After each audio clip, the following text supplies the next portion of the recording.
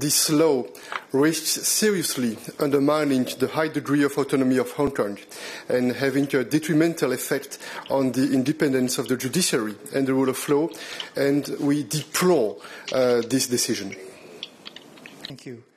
Going to Lawrence Norman from the Wall Street Journal.